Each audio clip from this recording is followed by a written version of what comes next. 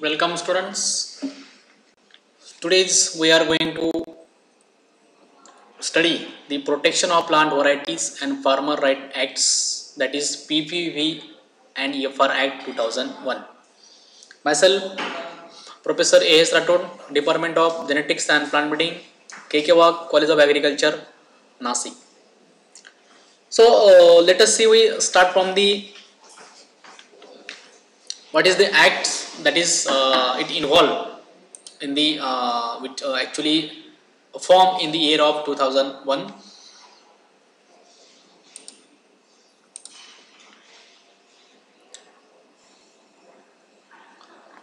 Protection of Plant Varieties and Farmer Right Acts, PPVFR Act 2001 was approved by the Government of India in 2002-4, but came into force with the effect from in the month of January in 2005. The Act aimed to provide for the establishment of an effective system for protection of plant varieties and the right of farmers and the plant breeders, and to encourage the development of new varieties of plants. So this is the scientific involvement that actually in that the PPFR Act 2001. The important provision of the PPFR Act 2001, actually these all provisions are importance in respect or in relation with that the conservation and the protection of that the rights, privileges of that the farmers and the different plant breeders. The farmer rights, researchers rights, breeders rights, community rights, gene funds and recognition awards, benefit sharing, compulsory license, national gene bank and field gene bank, plant variety journal, infringements, offences and then the penalties, DUS centers, special labs and the projects, then convention countries. These are the some objectives of PPFR Act 2001: to recognize and protect the right of the farmers, to encourage the development of new varieties, to stimulate the investment for research and development by public and private sectors, to facilitate the growth of seed industry, to ensure the availability of quality seeds. So this is the some objectives in recognize and protect the rights, encouragement for the development of new varieties, then stimulate the investment for the research and developments in that the public and the private sector, that is, and then to facilitate the growth seed industry, that is the growth in that the seed industry, encourage to the breeders for the development of new varieties, stimulate investment in that the research in the public and private sectors, and that the organized protect of that the rights of that the farmers. These are the some general functions of that the authority: registration of new extant and the essential derived varieties, plant varieties, developing test guidelines, developing characterizations of the registered varieties, compulsory cataloging of facilities for all varieties, documentation, indexing and cataloging of the farmers varieties, recognizing and rewarding farmers and farmer communities engaged in conservation and the importance, then preservation of plant genetic resources of the economical plants and their wild relatives. These are the registrable plant varieties in India. Farmers varieties means varieties that has been traditionally cultivated and evolved by farmers or land races in common knowledge of farmers. Means these are the commonly land races varieties, that is the from the ancestors to the still days, the same varieties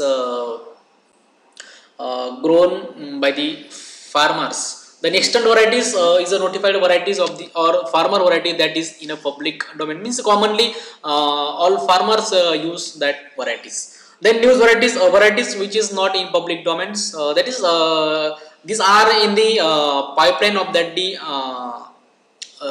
different research and the different their multiplications and the trials. And the essential derived varieties means a variety which is essentially derived from existing varieties, means which varieties we we should derive from the existing one.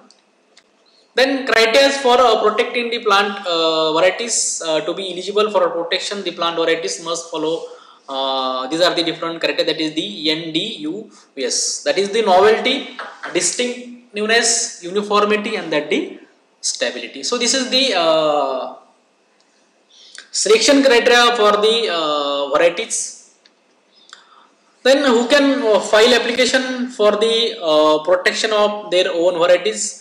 Any person claiming to be the breeder of the variety, any successor of the breeder of that variety, any person being the assign of the breeders of the variety. Any farmer or group of farmers or a farmer community claiming to be the breeder of the variety, or any university or publicly funded agriculture institution claiming to be the breeder of the variety. So next, that is the period of protection.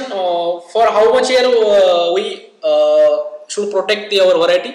The period of protection for field crop is 15 years, and the for trees and the vines is 18 years. And for notified varieties, it is 15 years from the date of notification under the section 5 of SEED Act 1966.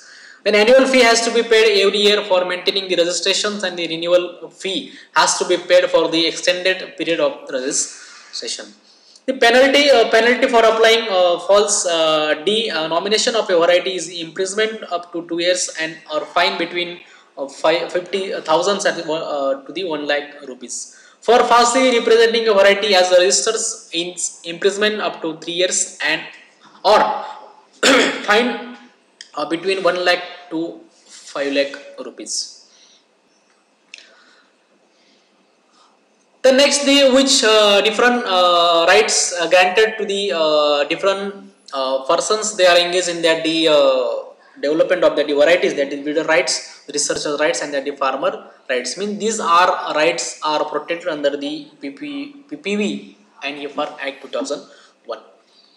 This is the application form for registration of new varieties. So this is the sample form that actually should be filled by the that builder or that the any persons regarding for the registration for the protection of varieties.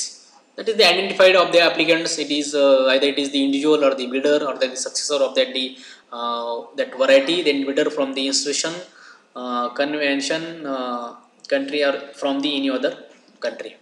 So this is the sample copy of that registration form for the application for the protection of plant varieties. So this is the list of certificate issued by PPFR authority in the different crops groups: fiber crops, cereals, fiber crops, different cereals. Then name of applicants, applicant category from the private sectors, some farmers, some the state agricultural universities, year of filling applications, then application number, certificate issue date, and a period of the protection. These are the some dust centers in India. Total 150 dust centers in India does for cottons as a sample we given here. Lead centers, director of research, Hisar, that is cotton research center. Then collaborating centers, seed center, national seed project, Krishnagar, US, Dharwad. Collaborating centers, Punjab Agricultural University Business Station, Dabwali Road, Batinda in Punjab. Then collaborating centers, AICRP for cottons in MPKV Rauri, district Ahmednagar. Collaborating centers for regional station, Muruthamalai Road in Coimbatore. Then collaborating centers, ICR Central Institute for Cotton Research, Shankarnagar in Nagpur. These are the some dust centers for rice. Lead center at Indian Institute of Rice Research, Rajendra Nagar in Hyderabad. Now in I think in Telangana. Collaborating centers for crop improvements divisions, ICR National Rice Research Institutes, Vidyadhar Pur Farm, Cuttack.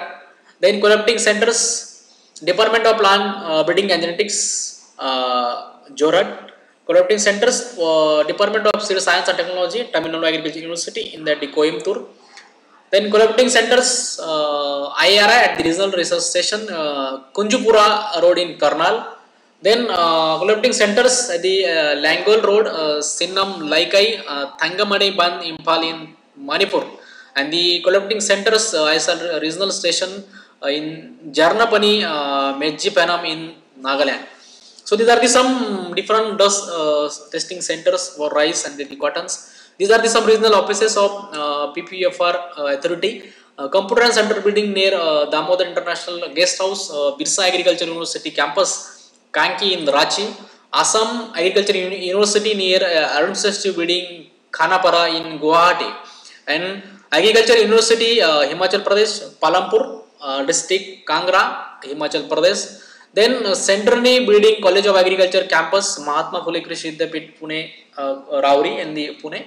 Then UHS Shivamoga, Abalagata Post, Shivamoga in Karnataka.